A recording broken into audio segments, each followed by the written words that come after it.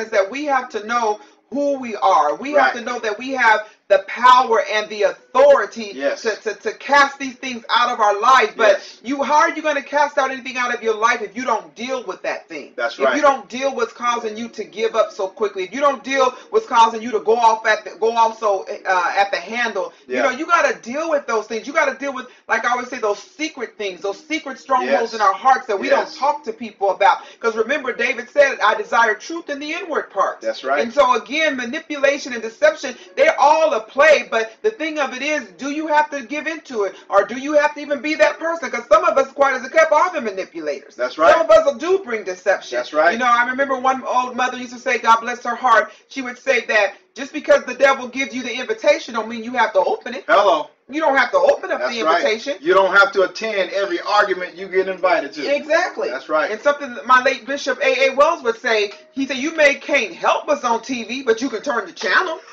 You know, and that's something that we have to understand. What is it that we can control, and then what is that we're going to allow God to control? Because at the end of the day, saints, the Bible said just the entrance of His word giveth light. It giveth understanding to the simple. Because this is not a hard way. This is not a hard thing. All that will live godly, don't get it twisted, shall suffer persecution. But Paul said, but even if I suffer, you're still with me. He said, but my light afflictions will work it for a moment. Now, I know I'm kind of going off on a rant here, but understand, saints, that no matter where we are in our lives, if it's up or if it's down, God will never leave you. God will never leave you vulnerable to the devil. It's up to you to keep yourself covered in prayer. Yes, you may be hurting. Yes, you may be going through. Yes, he may have left you. Yes, she may have left you. Whatever your issue is, but you got to know that come what may, come hell or high waters, God will never leave you nor forsake you. That's right. Shout out to Dr. O. Spears. We love you, brother. Shout out to Brother Dennis Bradley. Shout out to my crab brother from Grambling State University, the world-famed Tiger Marching Band, Charlie Anderson. All right, Charlie. Shout out to my frat brother, Bill Lord. Hallelujah. Yes. The Bible even teaches us in Acts 17 and 28 that it's in Him that we live, move, and have our being. Yes. And in order for us to do that, we've got to yield ourselves to the things of God. But we got to be careful when we're going through situations of the words that are spoken out of our mouths. Proverbs 18 and 21 says that the power of life and death are in the tongue. Hallelujah. And we got to be careful what we say. Now here's a nugget that I'm going to give, and then we're going to go into our final question. Some people don't believe it, but many people are living under a curse right now. And what is a curse? A curse is an invisible barrier that you see that impedes your progress to being able to manifest the things of God in our life. In order so that we can manifest the things of God in our life, we have to yield to God so that it increases our spiritual capacity. And once that capacity is actually increased, we can now receive revelation or the downloads that come from God. That's what is meant in Matthew 5 and 6, where it says, they that hunger and thirst after righteousness shall be filled. God wants to fill you up. He wants to put deposits inside of you, but you have to first make room in your assemblance for Him. Hallelujah. And then speaking, you got to rebuke all of those things that are cursing your life, you know, so that you can shake off the tightness around your finances. Some of us, our money been funny for 20 years. That ain't right.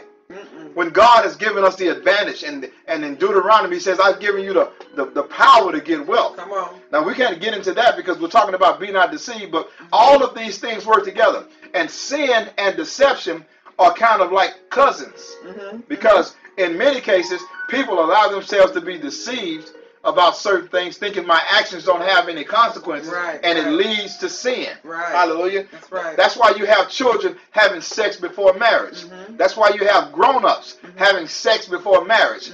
And then it's like you go to the car dealership, you want to test drive before you buy. You know what you got after you've driven it several times. Go ahead and put a ring on it. Hallelujah. Right by the cow if the milk is free. That's right. That's deception. Deception. So let us be not deceived. Hallelujah. Final question of the night. Are miracles enough to make us believe for more than just a moment? My God. Are miracles enough to make us believe for more than just a moment? Most of us have at least one person in our family lineage who has been a survivor of cancer, a survivor of domestic violence, a survivor of a near fatal car accident, a survivor of something that is, detrimental to life. But we saw them overcome it. A survivor of a life-threatening surgery in the hospital, a survival of addictions, a survival of heart attacks. And the list goes on. And the list goes on. That is a miracle. But are miracles enough to make us believe for more than just one moment? Whew, man, this is a powerful question, because we can all look back and reference take a flashback in our lives and see what God has done for us. And like Pastor said, give us miracles.